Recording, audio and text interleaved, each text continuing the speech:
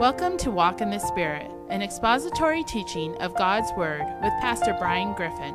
Walk in the Spirit is an outreach ministry of Pocatello Baptist Church. It is our prayer and desire that with the help of this message, we will all learn to walk in the Spirit. So before we begin by reading our text this morning, happy Valentine's Day. I won't lie to you, I'm not a big Valentine's Day proponent. I've never really been one to celebrate Valentine's Day with my bride. And I know some of you might look at me dirty, but that's okay. Honestly, I think Valentine's Day was invented so those men who didn't know how to treat their wives would remember to. All right? I'm teasing. For those of you who celebrate it, I'm just joking with you. But the truth of the matter is, some of the guys' shoes got real tight right there real quick, didn't they? Anyway, honestly, I don't know how many of you really know much of the history of Valentine's Day. Valentine's Day, Saint Valentine, from our Valentino, where we get our Valentine's Day from, we don't know much about. Legend has it, a couple of stories about him, but we do know that he was martyred. He's even listed in Fox's Book of Martyrs, and during the 10th persecution, really wave of persecution for the church in about AD 300s, give or take a little bit, he was put to death. Why he was put to death, according to legend, is because at that time, Gaius, one of the rulers of the time, desired that men should not marry. He just thought it was okay for them just to have kind of multiple partners and so on and so forth, but he really didn't want young people to marry. In particular, he didn't want young people to marry because he didn't want his soldiers distracted by marriage. He thought they'd make better soldiers if they just weren't married. And so he prohibited that, and Valentino took it upon himself because the church believes in marriage. The Lord brought them together in Genesis, and we consider we should still bring them together. And so Valentino took it upon himself to perform secret marriages or secret weddings. And when it was found out, then he was actually there was 3-course death put to him. And so he was martyred that way and for that cause, which is why we consider him the patron saint of love. Now, mind you, that was before the Roman Catholic Church got really involved and kind of distorted things. But the truth of the matter is that it doesn't matter. Because in all honesty, the greatest love story ever told and the greatest Valentine that you've ever received came in the form of God himself in the flesh and died upon a cross. That was his statement of how much he loved you. And if you would, it reminds me of this morning when we were shaking hands. I was handed a little mint from one of the young people, and on it said, "Be mine." And in all honesty, I can see that is exactly what the Lord was saying on the cross to you. Be mine. Be mine. Now, the sad part of the story of the mint that I received this morning is they picked it up off the ground, and they didn't tell me that until I had popped it in my mouth. But, right? All right. So, anyway, let's begin this morning by taking a look at our text, if you would. John chapter 15, verses 8 through 17. John chapter 15, verses 8 through 17. It says, Herein is my Father glorified, that ye bear much fruit. So shall ye be my disciples. As the Father hath loved me, so have I loved you. Continue ye in my love. If ye keep my commandments, ye shall abide in my love, even as I have kept my Father's commandments and abide in his love. These things have I spoken unto you, that my joy might remain in you, and that your joy might be full. This is my commandment, that ye love one another as I have loved you. Greater love hath no man than this, that a man lay down his life for his friends. Ye are my friends, if ye do whatsoever I command you. Henceforth I call you not servants, for the servant knoweth not what his Lord doeth, but I called you friends, and for all things that I have heard of my Father I have made known unto you. Ye have not chosen me, and I love this statement, ye have not chosen me, but I have chosen you, and ordained you, that you should go and bring forth fruit, and that your fruit should remain, that whatsoever ye shall ask of the Father in my name, he may give it you. These things I command ye, that ye love one another. Let's begin this morning with a word of prayer. Father God, we come before you, Lord. We thank you and praise you for this day. And we thank you and praise you for the blessings of being here together. We thank you for your word, and we thank you for that greatest of all love stories, Lord. That love that you had for us even before the foundations of the world, where you destined us, Lord. Predestined us according to your foreknowledge, Lord, to be called your children. And that you would choose to come in the form of your own creation and die upon a cross for us.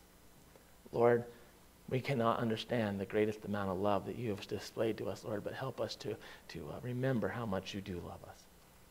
And we pray right now, Lord, that as we read your word and we study, Lord, that you remove your servant and let your Spirit teach now this morning. In your Son, Jesus' name, we pray these things. Amen. So the other day I was speaking with Jaden, and I don't know how for sure we got on the subject, but we got on the subject of love and dating. And Jaden was expressing to me how he didn't really know how to go about dating, about how to ask a young lady out on a date. And rest assured, I began by explaining to my son that he would not be allowed to even consider asking a young lady out on a date until he had taken his mother out on a date, and she had to give her approval that he knew how to treat a young lady. Until that happened, he was not even going to be allowed to date. And so hopefully he's making his plans if he really decides he wants to try to start dating. But the truth of the matter is this. As we went on and started talking about it, I explained to Jaden that young people, honestly, most of the young people he sees in his own life right now dating, don't know what dating is either. They think they know what dating is, and they call it dating, but they don't really understand what dating is about. Because when you are at an age when you're not really looking for a spouse, that dating really just only means that you are like everyone else and can say you have a boyfriend or a girlfriend. That's all it's all about. Until you're actually old enough to start exploring the idea of marriage, dating is really, in all honesty, a fallacy. Now, I don't want to say that I'm upset with our young people who choose to date, because at least they're dating each other. I mean, I'll be honest with you. As long as they're dating a believer in the Lord Jesus Christ, great. You know, hopefully there's some safety in that, and they won't run into and fall into the things that so much of the world does, or those who are choosing to be unequally yoked do. But I told him that it was not unlike when I was in the 5th grade. A boy or a girl would pass a note through several young people, and they'd finally get to the one that they wanted the note to go to, and you'd open it up and you'd read it, and someone would ask you, do you like me? Check yes or no. And so what would you do? You would check yes or no, and if you checked yes, you would send it back, and then usually the note would come back again, and this time the question was different. The question was, will you be my boyfriend or girlfriend? Again, check yes or no. If you're a young man, you'd obviously usually check yes, because you're like, whatever. And so you would check yes, and all of a sudden you had a girlfriend because you checked yes. And come recess time, she would go out and tell everybody that you're a boyfriend and girlfriend, and you would go out and play football. In all honesty, that's kind of what I see a lot of the dating happening nowadays amongst young people kind of being like. Why? Because I remember in the 5th grade when I was dating, I was going out, I had a girlfriend or whatever the case may have been in the 5th grade, and mind you, I had many. I was quite the ladies' man. All right? But like my brother mentioned to my son the other day, he goes, don't be the ladies' man, be a lady man. But that's a whole nother story. But the truth of the matter is I remember that what would happen was we would all of a sudden I'd have a girlfriend, and like I said, it didn't really change my life at all. And so I would go out and play football or whatever. We'd see each other in the hallway, and we'd just pass on by, and she would usually giggle, and my buddies would punch me or something, and it was like, oh, yeah, you're dating her. Okay, whatever. And honestly, we never talked, did we? I mean, even in class, if we sat next to each other, we didn't even talk. Here we are, boyfriend and girlfriend, and we're not talking to each other because that's just embarrassing. Until we got home and we could get on the phone. Now, the phone, that's where all the talking really happened, right?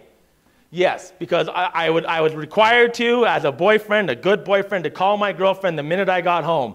So I would call my girlfriend, she would answer, she'd have about 15 friends over, and I would get to listen for about an hour and a half as she talked to them. Sometimes the questions would come back with something like this. Do you know if so-and-so likes so-and-so? Wait, what about us, right? Now, I have to say, after I got done explaining all these things to my son, and I explained to him how dating worked back in the 5th grade, my son says to me these words, and I'm not joking when I say this, and I quote. I said, I got to read this because I want to make sure I get this right. This is what my son said. He says, man, I got to hand it to those 5th graders. That is brilliant. Now, point missed. Anyway, The truth of the matter was that I tried to express to Jaden how to accomplish all you'd have done if you'd done those kind of things was to accomplish finding someone whom you were attracted to and who was attracted to you, but often, again, you would avoid each other. My hope was that Jaden would begin to understand that dating was had more of a purpose to it, to discover what attributes you would desire in a spouse when you're ready to get married, and that all that could be accomplished without being exclusive. That all that could be done by going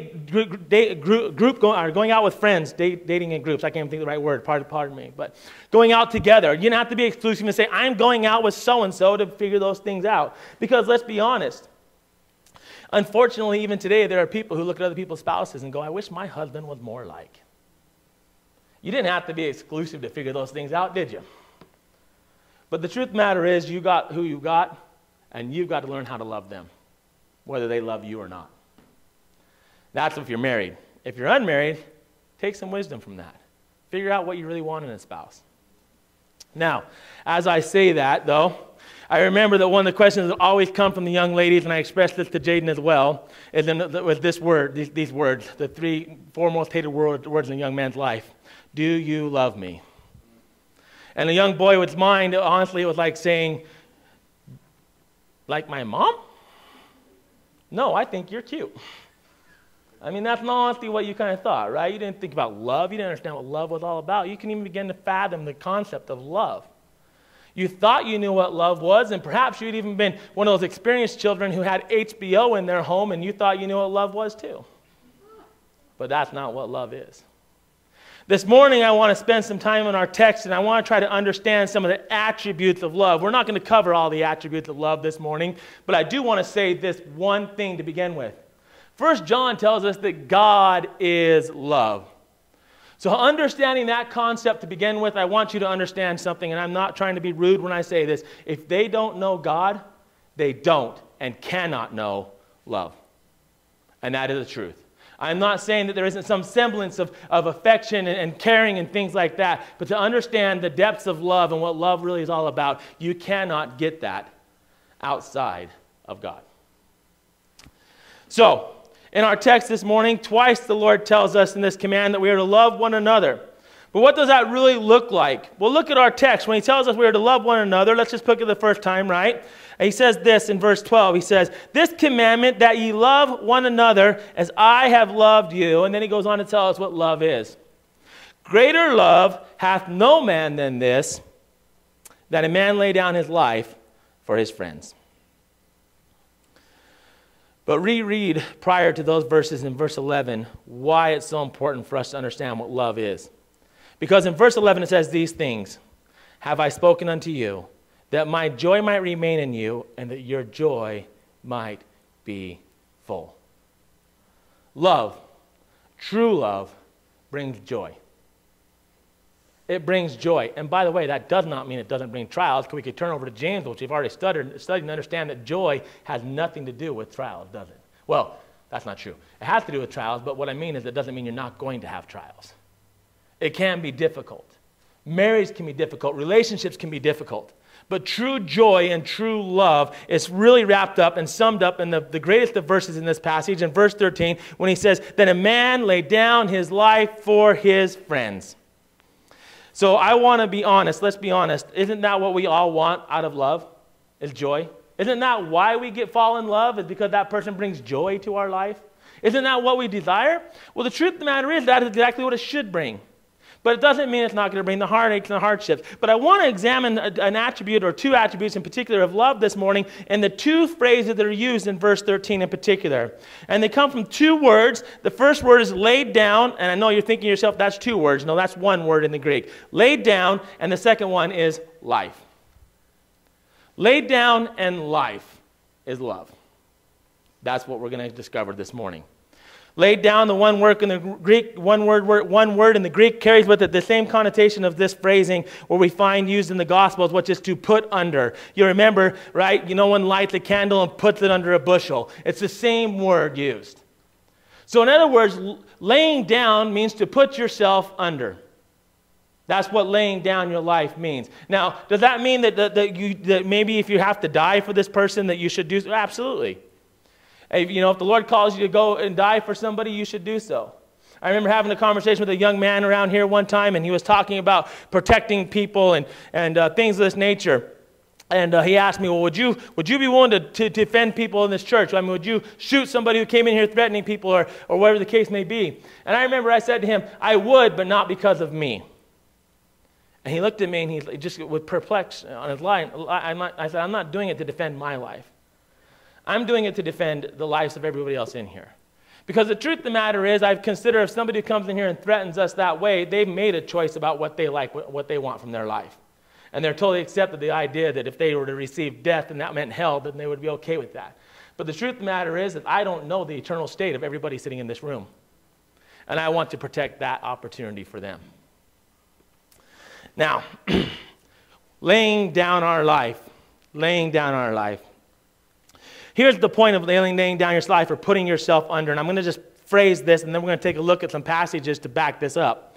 It means that when we go into a relationship, we shouldn't be seeking what they will give to us, but what we can give to them. That is a true and right love relationship. Unfortunately, the world has got that all messed up nowadays, don't they? Because they think that if I'm in love, it means it should bring something to me. That person should add to me. Now, I'm not going to say that they won't.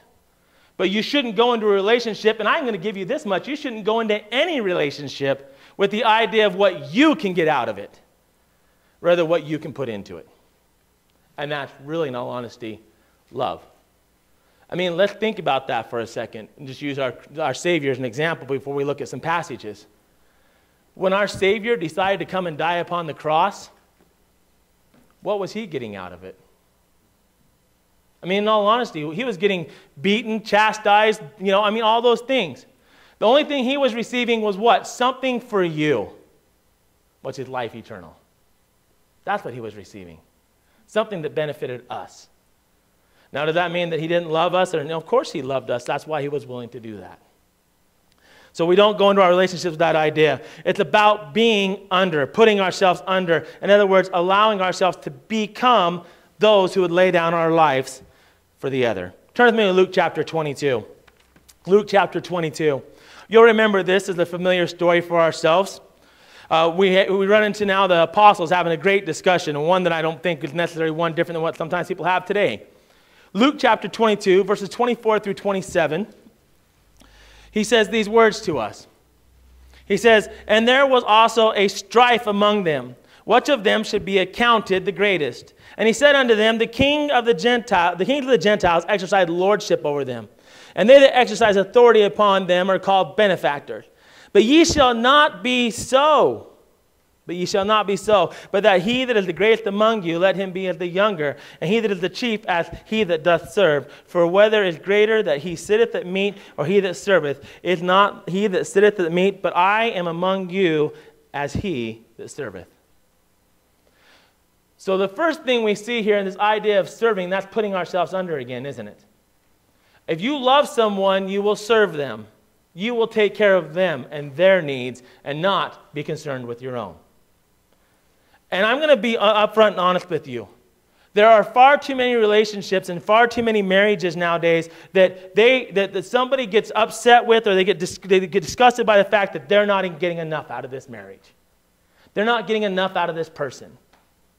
Well, that means that their heart was wrong, and they understand that what the Lord Jesus Christ says love is about to begin with. It's not about what you get out of it. It's about what you put into it. And by the way, the more you put into it, the more you will get out of it. I guarantee you. I absolutely guarantee you that. And I promise you that. Try it. I challenge anybody in here who's having a difficult time right now to try it. Put more into it and see what comes back out of it. But the problem is that we put in. We're like, shouldn't I be receiving the benefits by now? No. Keep putting. And when you feel like you can't put any more, put some more into it. And when you're done putting up, when you start to see those things come back, you understand what the benefit of it is. And that's how a relationship really works, isn't it? Because the more I put in for my Lord and Savior Jesus Christ, the more I get back out of it. I mean, we could talk about the fruits to begin with, but even aside from that, I'm going to be honest with you. I can serve the Lord all day long and rarely tire. But the minute I put my focus upon myself, I wear out like that. The minute I'm like, but Lord, look at all I'm doing for you. Isn't this enough? I get wore out and I get tired. It's not about what I'm going to get back out of it. You want to be one who actually expresses love to people, you'll be somebody who continues to serve, not expecting back out. But it will come, I promise you. Let's look at another passage similar to this one. Matthew chapter 23. Matthew chapter 23, verses 1 through 12. Matthew chapter 23, verses 1 through 12. The Lord Jesus gives us this idea here. It says, then spake Jesus to the multitude, verses 1 through 12 of 23. Then spake Jesus to the multitudes and to his disciples, saying, the scribes and the Pharisees sit in Moses' seat. All therefore whatsoever they bid you observe, that observe and do. But do not after their works, for they say and do not. For they bind heavy burdens and grievous to be borne, and lay them on men's shoulders, but they themselves will not move them with one finger. But all their works they do to be seen of men. They make broad their phylacteries and enlarge the borders of their garments, and love the uppermost rooms at feasts and the chief seats in the synagogues, and greetings in the markets, and to be called of men, Rabbi, Rabbi. But be ye not called Rabbi, for one is your master, even Christ, and all ye are brethren. And call no man your father upon the earth, for one is your Father, which is your Father in heaven. Neither be ye called master, for one is your master, even Christ. Be he that is greatest among you shall be your servant. And whosoever shall exalt himself shall be abased, and he that shall humble himself shall be exalted. This is the Lord instructing us now. And notice some of the things he mentions in there. He mentions, one, we have to be the greatest among us. To be the greatest among us, we have to be the greatest servant, don't we? Two, if we want to be exalted, we humble ourselves. We humble ourselves. But there's some other instructions in there as well. We see clearly in these passages that we should have a heart that will allow me to love and put myself under others as servants, not desiring that I should be exalted, but rather that I should exalt others through love. I remember observing one time as a young Christian, a man walking into church several paces in front of his wife, and with all the arrogance of a rooster. I don't know if you guys ever watched a rooster walk around his hens. But, he walked around head up in the air and just proud, and he had his Bible in his arm, and he was going to church.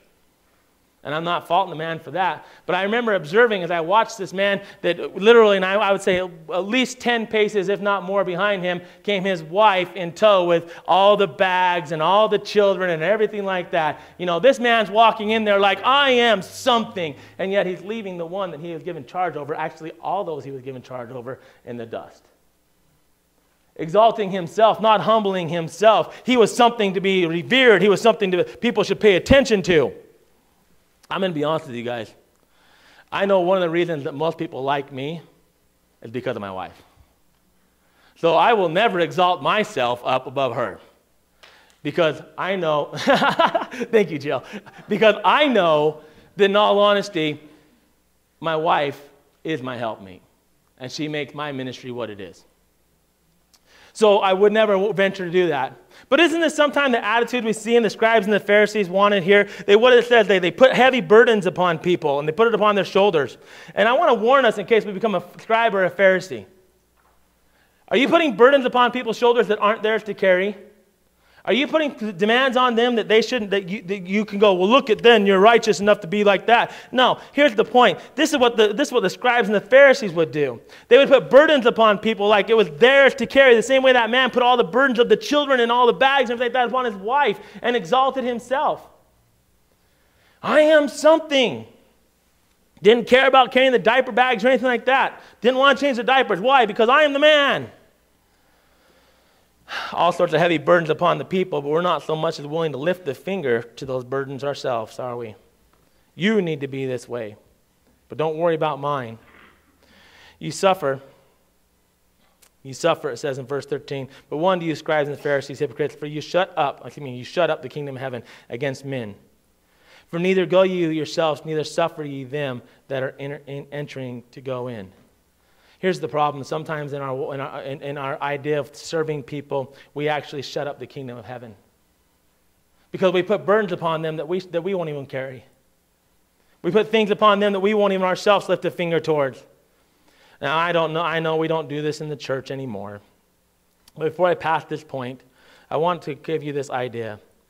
There are things that the Lord has made a burden unto me that are not your burden. There are things that the Lord has made a liberty unto me that are not your liberties. Likewise, there are things that are your liberties that I don't get to have liberty in. There are things that are your burden that I don't get to have a burden of, and you shouldn't be putting them upon me. Allow the Lord to conform me to his image. Don't you try to force me into that. That's exactly what the scribes and the Pharisees were doing. By all means, challenge me, but don't sit there and make me feel like I'm a lesser being, because in all honesty, you're not showing me love. And I'll be honest with you, and I don't know if I've ever shared this story with you or not, but shortly after Mike and I got saved, we were very zealous for the Lord, and rightly so, do not get me wrong, and we were out there sharing the gospel all the time. We ran into two twins, and we shared the gospel with both of them. And it was interesting because the one kind of immediately seemed like she was receiving what we were saying. So we showed her a lot of love and grace. And we were just kind of kind to her as we were sharing things with her. But the other one kind of put up her hands and resisted some.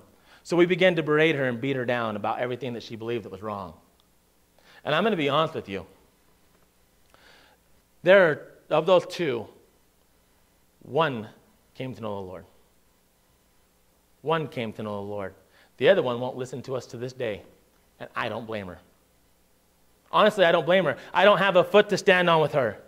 Because all I did was made her feel bad about her life instead of exalting her and challenging her to grow more in the Lord and showing the love of Jesus Christ. I was showing her the wrath of God. And the problem was, in doing that, honestly, she closed her ears to us. And she would never hear us again. She would never hear us again, and she never will hear us again. Well, I shouldn't say that. The Lord can do a work. But the truth of the matter is you might find yourself going, well, yeah, I got to say this, and I've got to say it like this, and you come across and you put this burden upon people, and now all you've done is shove their ears, and they will never listen to you again. You will never gain ground again in their lives. No, rather we are to love them, be an example of our Lord and Savior Jesus Christ. Can you imagine if the Lord Jesus Christ came at us the way that sometimes people come to our doors? I mean, in all honesty, if the Lord Jesus Christ would have came after me the way I've watched some men who go, not saying door knocking's bad, but the way some men perform their door knocking, I wouldn't be a believer today. I'd have been like, no, thank you. No, you know what he came at me with? Love.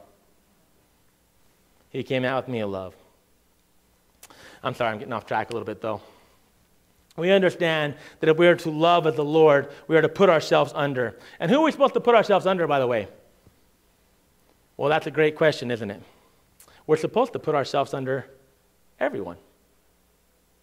You are to esteem and exalt others better than yourselves. We're going to talk about that more in a minute. But let's turn over to Philippians chapter 2 real quick, if you would. Philippians chapter 2, verses 1 through 8.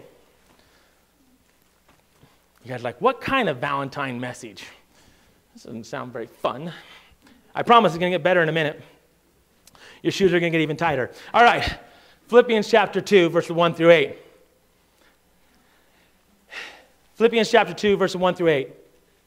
If there be therefore any consolation in Christ, if there be any comfort of love, if any fellowship of the Spirit, if any bowels of mercy, fulfill ye my joy, that ye be like-minded, having the same love, being of one accord and of one mind.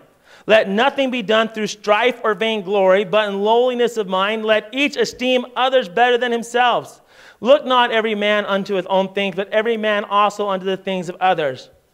Did you catch that? Esteem others better than yourselves. Think about others first. Let this mind be in you, which was also in Christ Jesus, who being the form of God, thought it not robbery to be equal with God. Now, I want to pause there for a second. Have you ever stopped to think about that statement? Those of you who want to puff yourselves up as something mighty,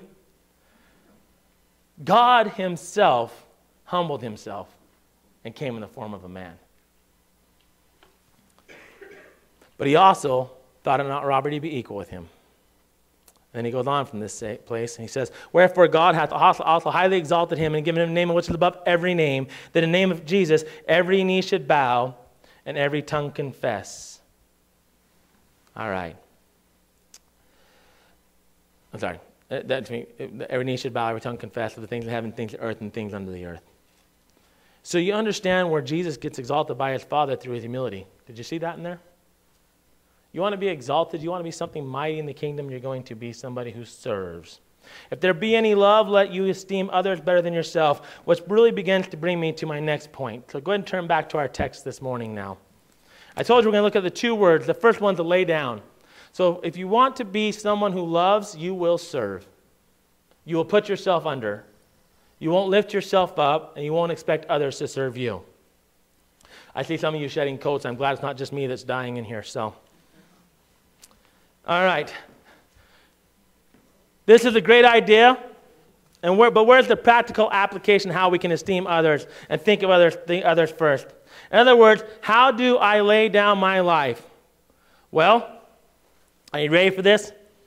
I'm going to tell you what the Lord showed me. And what I'm about to share with you, I'm going to be honest with you, made me re-examine every relationship I have in my life. Every relationship I have in my life, and whether or not I love them. John chapter 15, verse 13 again. Greater love hath no man than this, that a man lay down his life. His life. Put under his life. Well, so the Lord is saying here that we need to die for them, if need be, yes. But the answer is a little easier than that to swallow this morning, than that thought. I told you I wanted to focus on two words. The first we've already examined, which is that we would just say we're going to put ourselves under, we're going to esteem others better than ourselves. But the second word is life. So what is your life? It's a great question, isn't it? What is life? Well, we get all medical this morning. We say, well, that's when the hip bone is connected to the transmission. Right? Okay, some of you caught that. Good. Some of you aren't mechanical in any way, shape, or form, and that's all right, too. The hip bone is not connected to the transmission, and if it is, you're dead. All right? But the truth of the matter is that's not what life is. And I'm joking, of course, but we understand that to not breathe, to not eat, to not drink is death. We get that, don't we? But not thinking, by the way, don't think that not thinking means you're dead, because I've been on Facebook and the internet. And there's a lot of not thinking happening out there.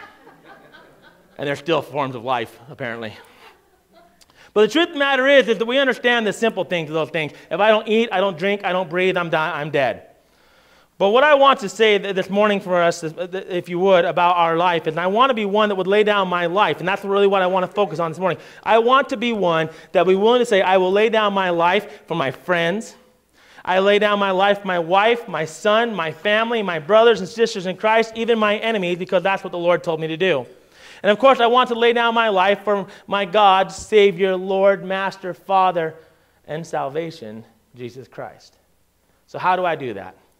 Well, we find the answer in the text that we recently have gone through in the book of James. Turn with me to James chapter 4 now.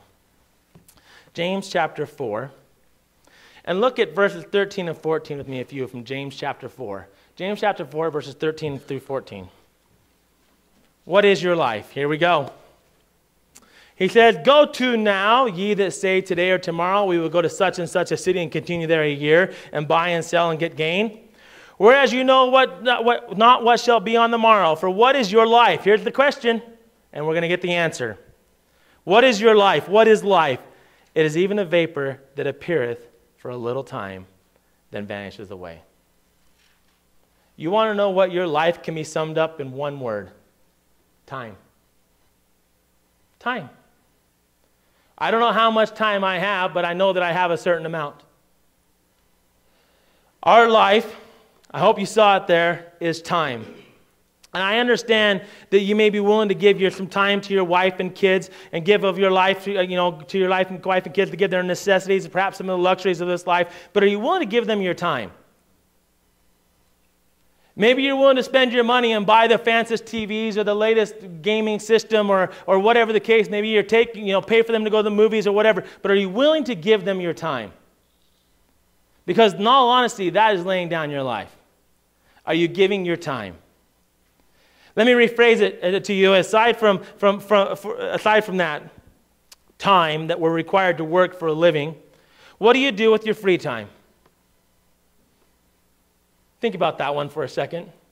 Because I can tell you that if you were to come examine a person's life and you saw what they did with their free time, that is what they love. That is what they really care about. If a man gets home from work and ignores his wife and children, I have a hard time believing he loves his wife and children. If I am your friend and you get off and I invite you to do something and you're like, oh, but the game's on, I have a hard time believing you love me. Come watch the game with me. At least we're spending time together. I mean, in all honesty, what are you giving your time to? What is important to you? Because in all honesty, that is love. Now, if all you do is focus on yourself, we know where your love is, don't we? Well, I'm tired. And I understand we do get tired. We do get wore out. But the truth of the matter is, are you giving your time to the things that really matter in this life? Now, I'm gonna go through some things with us real quickly here about this idea of time. Have you ever heard that saying that they're so heavenly minded they're no earthly good? You ever heard anybody say that before? On the surface, I want to be upfront. On the surface, and the way that it is used, that statement is completely wrong. Because if I was that heavenly minded, I would be the most earthly good. But in the depths of the regions of that statement, there is a little nugget of truth. And what I mean by that, and I want to be careful on how I explain this to you, but there is a nugget of truth down there. Something I had to learn when I was about being in the ministry. And by the way, you're all in the ministry in case you're curious. But if I am not careful, I will give all my time away serving the Lord. And you're thinking, well, is that bad? Well, it is when I'm so focused on serving that I forget who I'm serving. That I forget the one I'm serving. Because I'm going to be honest with you, sometimes one of the greatest ways that I can serve my Lord and Savior is to take care of my family and spend time with them. To take care of my friends. To take care of my neighbors. I mean, there's a reason why he said first to Jerusalem and then to the world. If you're not giving your time to those things that you do have some control over, and you're giving it all away to something else, you're not any good. Because honestly, I'll be honest with you, one of my greatest fears from when we had a child was this, and I will tell you honestly, Chandra and I prayed, both of us together, literally prayed, Lord, if we're going to have this child, and this child has any chance of growing up and not serving you, take him from us or her from us, whatever it was at that point. We don't want the child. But then, a stark reality came to me through that thought. Whose responsibility is it? Well, to a certain extent, it's mine, isn't it? It's what I do with my children that's going to help them to love the Lord and serve the Lord. But I'll be honest with you, my son would absolutely hate me being the pastor of a church if it meant my son never got time with me. If he we call them family days. We give my son basically kind of not real tokens, but we just tell him, hey, you have so many things, so many family days. You get to choose. You give us a date, and we will not assign anything, we'll not do anything, we'll not commit to anything on that day, and that is your day. We will do what you want to do, within reason, obviously. This is your day. This is our family day. And occasionally, things happen, tragedies happen, stuff like that, but rarely will I allow anything to enter into my family day. Sometimes our family day, honestly, I won't lie to you, is just sitting at home on the couches and sleeping. All right? Jaden's like, I just don't want to go anywhere today. That's a family day. All right, sounds good to us. I thank God I'm raising a child who's as lazy as I am. I'm teasing. I'm joking. All right.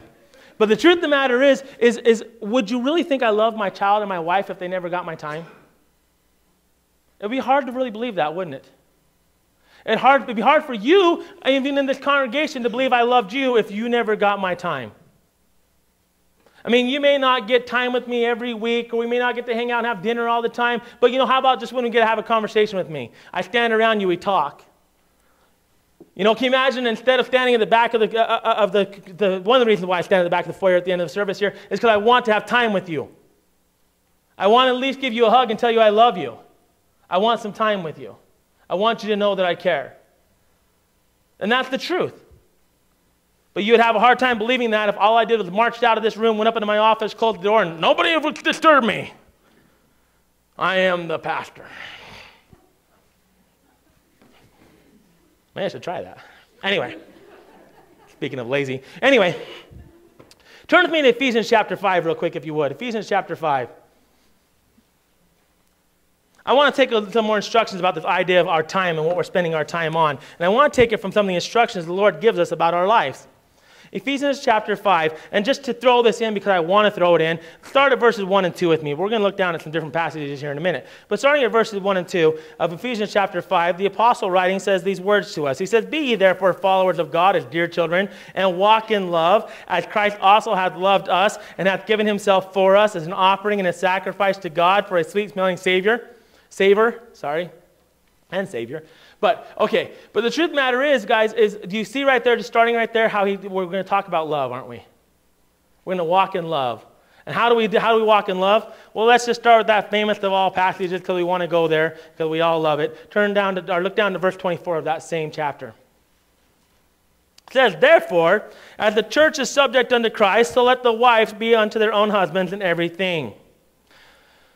Husbands, love your wives, even as Christ also loved the church and gave himself for it, that he might sanctify it and cleanse it with the washing of the water by the word, that he might present it to himself a glorious church, not having spot or wrinkle or any such thing, but that it should be holy and without blemish. So ought men to love their wives as their own bodies. He that loveth his wife loveth himself. For no man ever yet hated his own flesh, but nourished and cherished it, even as the Lord the church. For we are members of his body, of his flesh, and of his bones. For this cause shall a man leave his father and mother, and shall be joined unto his wife, and the two shall be one flesh. This is a great mystery, but I speak concerning Christ and the church. Nevertheless, let every one of you in particular so love his wife, even as himself, and the wife see that she reverence her husband." Now, I want to really see here, I hope you see that what it's saying there, if you love each other, you're going to do what? You're going to give your time in service to each other. That's what it's telling you you're going to do. And by the way, did you notice in there that never did the Apostle Paul say, "Husbands, if your wives don't love you, don't worry about loving them. Wives, if your wives don't servant you or reverence you, don't worry about loving them." Or likewise, wives, if your husbands don't love you the way you think you should be loved, you don't have to do it anymore either. No, he never says those words to us. But he says there, if we love our spouse, we're going to do what? We're going to give them our time, we're going to serve them, and one of the ways we're going to serve our wife is by helping her grow in the Lord. Helping her to grow in the Lord. All right, men. How many of you spend time in the Word of God with your spouse? All right, women. How many of you ask your husbands to spend time with you in the Word of God? Or how many of you, when they have that free moment, think to yourself, "I want to watch," fill in the blank. Yeah, I know the Word of God's there, but I want this instead. I mean, honestly, what is important? And by the way, I want you guys to understand, my shoes are just as pinching right now as yours are, okay? None of us are perfect in this. But what do you really do? Are you so, and how about this? What kind of husband will I be if all I do is, I'm not being rude when I say this, but if all I did was sit there and spend time in the Word of God for myself but never shared it with my family? Never sat down with my family and shared it. Am I doing what the Lord has instructed me to do? No. But I'll feel self-righteous. Why? Because all I look at is the Word of God. But I'm never feeding my family. And then he goes on from that point, and just in case the kids want to be left out, we're not going to let them be. Look at chapter 6, verses 1 through 4. It says, "Children, obey." We're going to stop right there. I'm just kidding you. "Children, obey your parents in the Lord, for it is right. Honor thy father and mother, which is the first commandment with promise." And we remember the promise was what? You're going to honor your mother and father so they don't knock you out.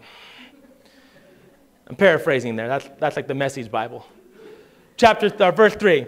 "That it may be well with thee, and thou mayest live long on the earth, and ye fathers provoke not your children to wrath, but bring them up in the nurture and the admonition of the Lord." I can't bring my son up in the Lord, in the nurture and the admonition of the Lord, without spending time with him. I can't do it. I can't. It's impossible. Children, by the way, that doesn't give you an excuse to look at your father or your mother and go, "You need to be spending time with me in the Lord." Because I'm willing to bet when you have free time, you're not thinking about spending time with your parents. I want to play that game. I want to get on that video game. I want to go hang out with so-and-so. You know, the Lord designed us as a family for a reason, guys. And not only does our family, I mean, obviously we have our nuclear families in our households, but then the family goes to the family of God. But if this one, I mean, isn't that what so many diseases are? Something within, on the depths of the cells is wrong, and so then the whole thing becomes bad, doesn't it?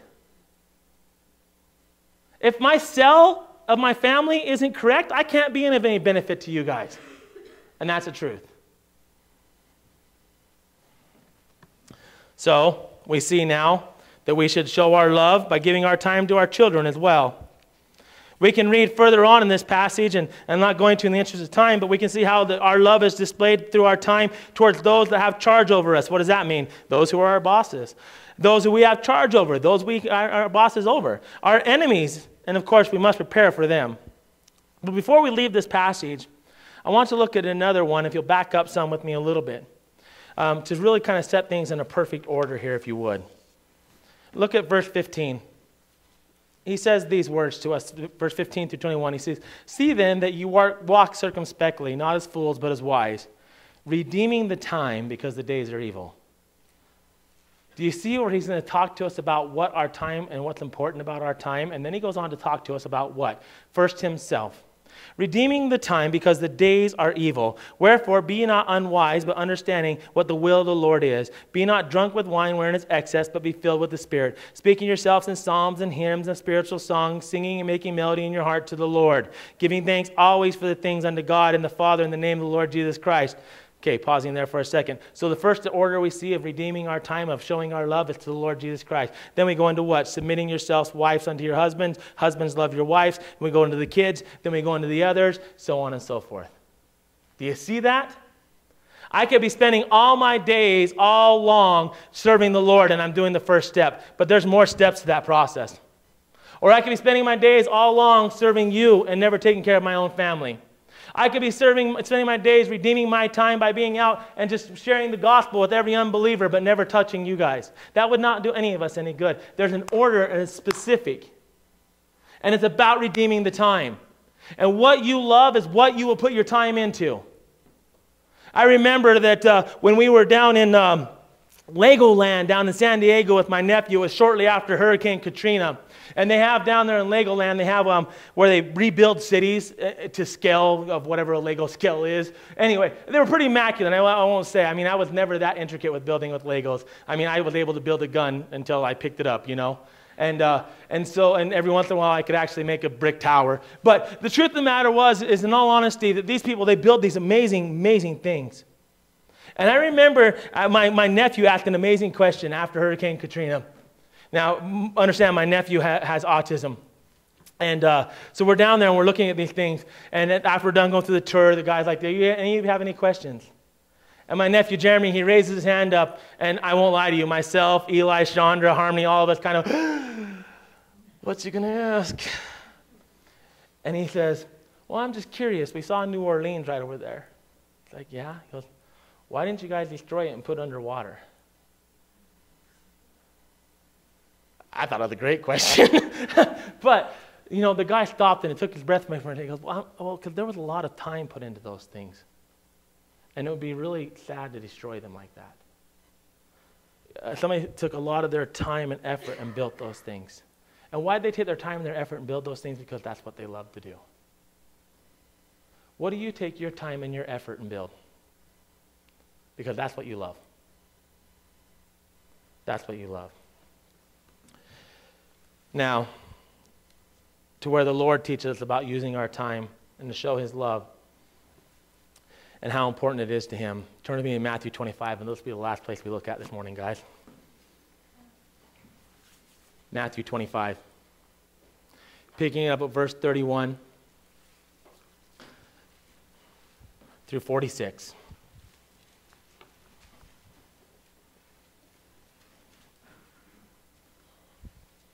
Says,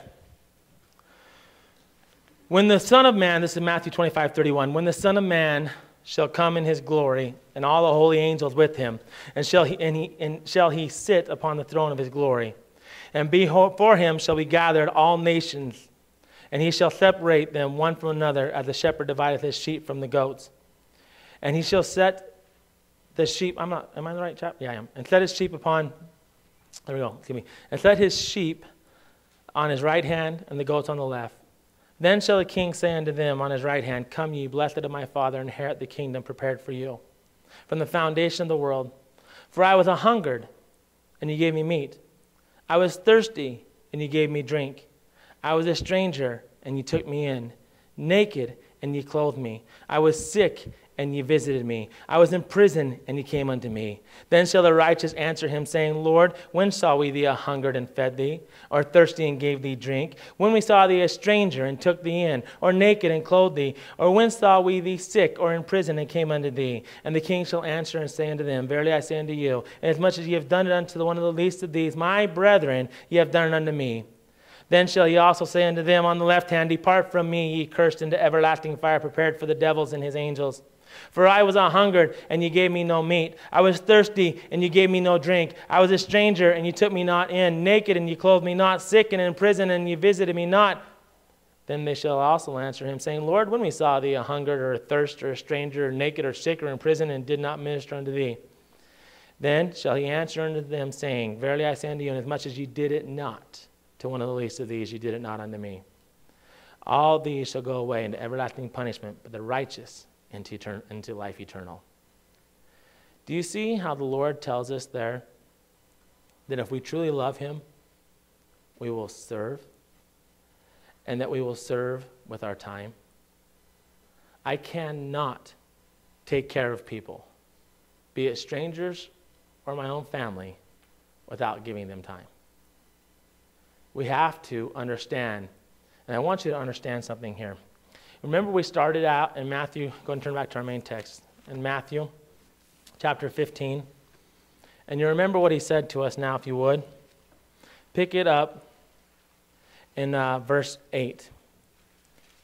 He says, Herein is my Father glorified, that ye bear much fruit. So shall ye be my disciples. Now, I want you to jump down, if you would. As he goes on, let's see. Join me for, sorry.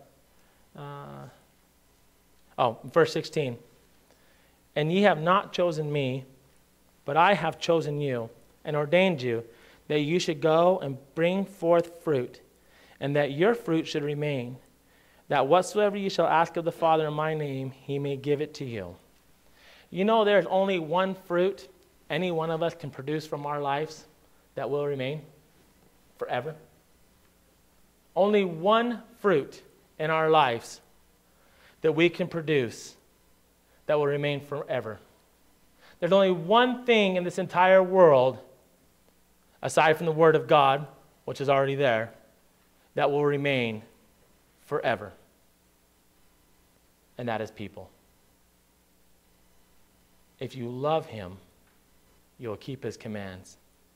And if you love one another, you will serve and give your time.